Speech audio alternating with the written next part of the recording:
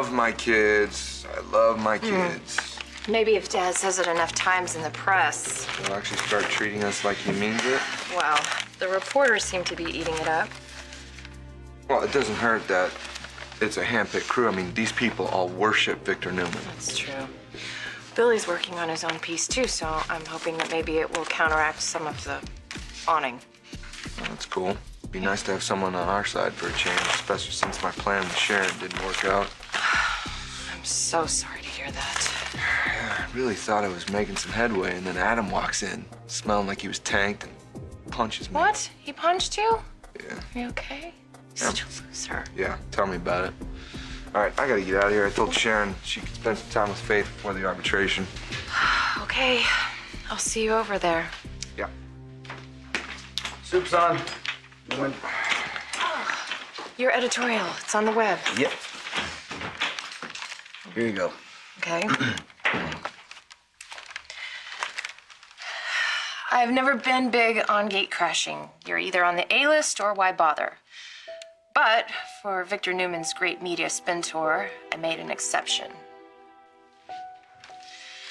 Newman portrayed himself as a victim of his children's unbridled greed, then in the next breath insisted he held nothing but love in his heart for them.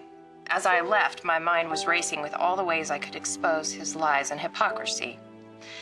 But as I sat down at my keyboard later, I found myself at a loss for words, utterly confounded about how a father, any father, could arrive at the point that Victor has.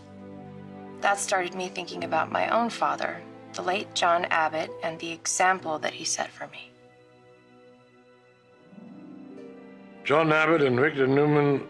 If you choose to follow your own path or do things differently than the way he would have, John Abbott didn't disinherit you or disrespect you or make damn sure that you were taught a lesson. My father would have considered that abusive and unloving. Can Victor Newman say the same? You okay? No, I'm proud of you right now. What made you decide to take the high road? Don't pat me on the back just yet. Why don't you keep reading?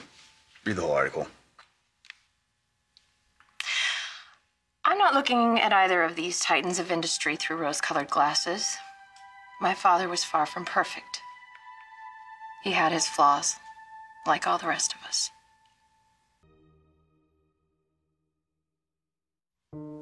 It's the example my dad set that pushes me to be a better businessman, a better husband, a better father, a better person. One of the greatest tragedies I've witnessed since settling down with Victor Newman's daughter. While I work hard every day to live up to my dad, my wife is working just as hard to live down her own father.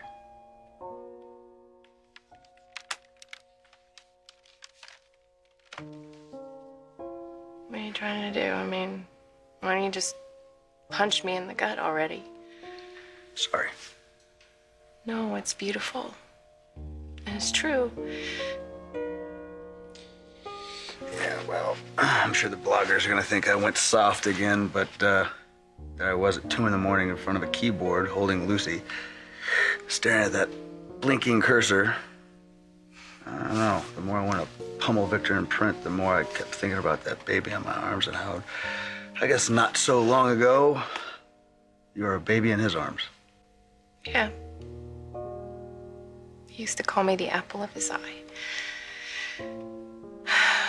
Now I'm just a huge disappointment to him. You know how much I hate that guy. But right now, there's nothing more I'd like to do than give you back your daddy. I love you. Love you too.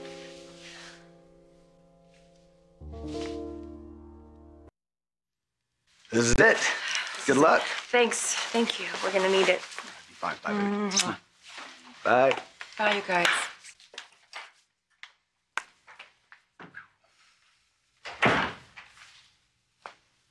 You're not going, are you? Why? Did you want me to? No, I mean, it's just, you know, the baby's gonna be down for a while, and then Janet was gonna come, and she's gonna take her to the... What? Hey! Come here. What's wrong with you? Oh, Billy, why didn't you tell me you're gonna write about Daddy? I was practically in tears the whole way over here. It was a really lovely tribute. Yeah. It really was. Yeah, okay, thanks. So sweet.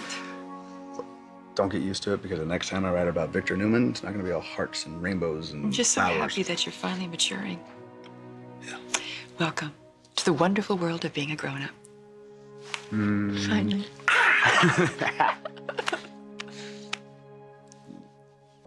Here you go. Thank you, sweetie. So, what's up with the wedding? How are the plans going?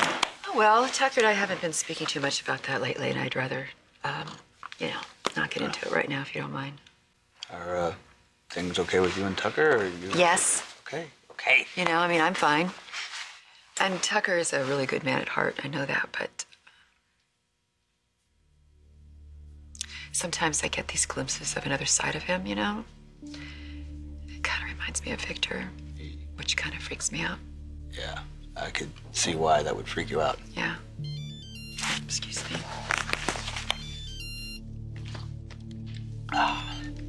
Hey, Neil. Hi, Ashley. Listen, I need to see you. It's about the arbitration. Adam just stared at me. He didn't even flinch, but I know what got to him, the part about ruining Sharon's life, because you know that he's going to. Okay, well, Sharon's been on him to admit that he lied under oath, okay? And Nick's been working on his own angle as well, but I'm not exactly sure if he succeeded. Well, I hope he does, but I doubt he will. Lying is the only thing that Adam knows how to do. Okay, but if we keep the pressure on, maybe between the four of us, we'll be able to plant some doubt in Adam's mind. Doubts about what? The wisdom of trusting Dad. Your daddy's article was a big hit. Your mommy liked it. All three of your aunts liked it. I know. Maybe they'll say nice things more often. It'll scare people. They won't know what to think. They'll be like, Billy Abbott said something nice. I can't deal with it. This is crazy. I don't understand. Why is he so nice to people? That's not Billy. Yeah, man. Dad, I wish you could see her. She is gorgeous. You were wrong, in your editorial. Yeah, well, I am your son. I must have screwed something up. You don't ever have to worry about what kind of father you're going to be. No, you're already doing a terrific job.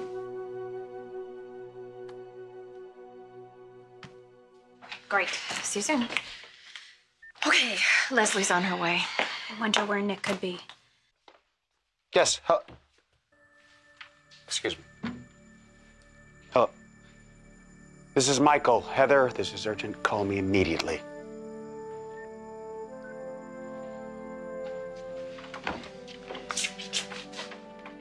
Hello, Michael.